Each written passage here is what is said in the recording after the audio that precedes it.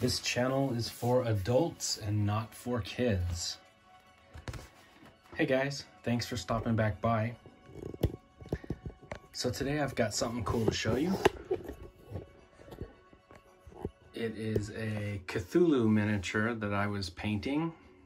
That's kind of why my fingers had green paint on them a couple videos ago.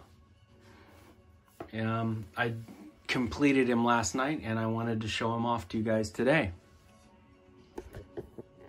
So this is a game piece from the Cthulhu RPG called Cthulhu Wars.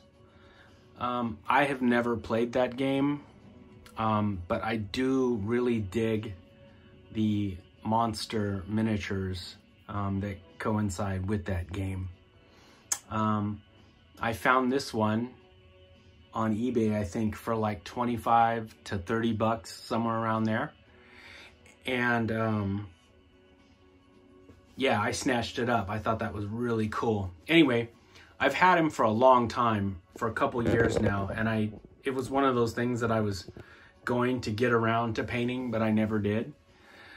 So over the last few days, I've painted him up and I wanted to show him off to you guys. When you get him, he's like that. He's like that super soft avocado green color.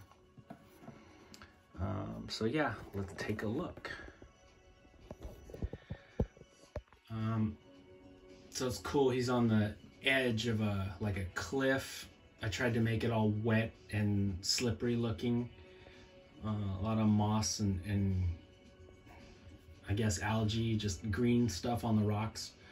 And that's the ocean crashing on the rocks. I did that thing that I always tell myself not to do, where after I painted it, I actually went online and I looked at other people that painted their miniatures, and then I started getting down on myself. I hate it when I do that. I always tell myself, don't compare your shit to other people's shit. Just, you know, be the best you that you can be. Don't try and compare your shit to other people, because they've got their insecurities too. So I like my paint job.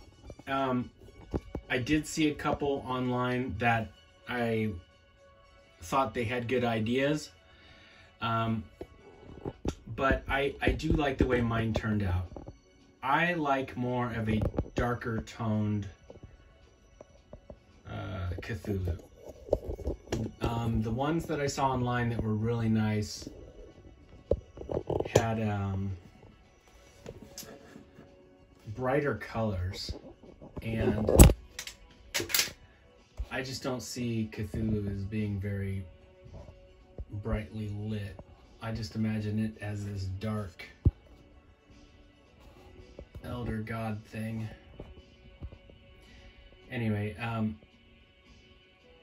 I used like 6 different greens on this thing.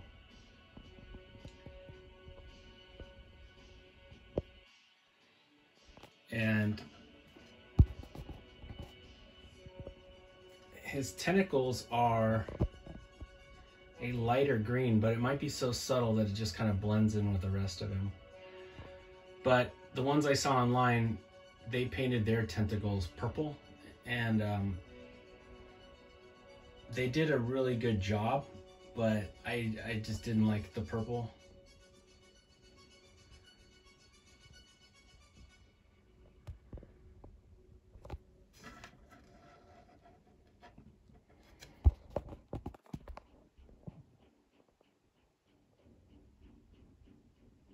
There you go. You can kind of see the green on his tentacles is a little lighter than the rest of him.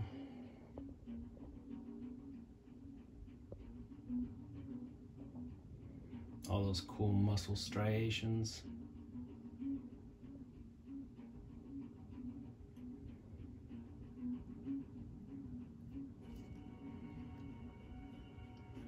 Do you guys ever do that? Do you guys ever,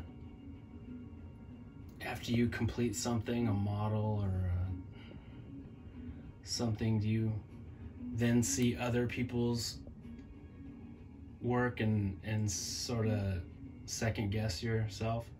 I hate it when I do that. I was going online to see other people's paint jobs to kind of get an idea of how to attack this thing, and I didn't really see anybody's that I liked, so I went at it the way I wanted to. And then afterwards, like an idiot, I went back online and I found some other paint jobs that I hadn't seen the first time, and there were some really nice ones.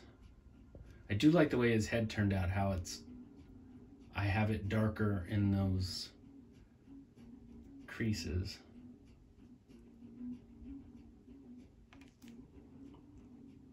Anyway, I am happy with the way he turned out.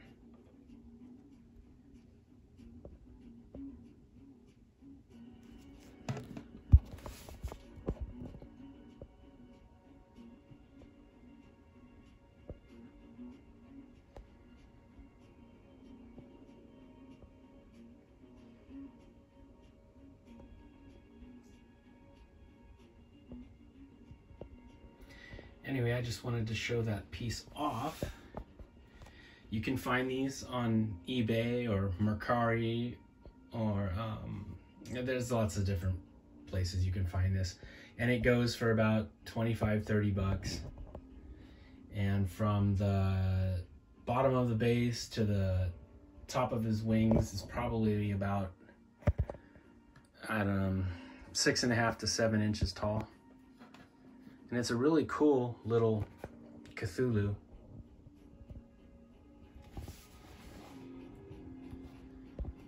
Thor is asleep. It's Saturday, which means he got his 2 cheeseburgers. So he is knocked out.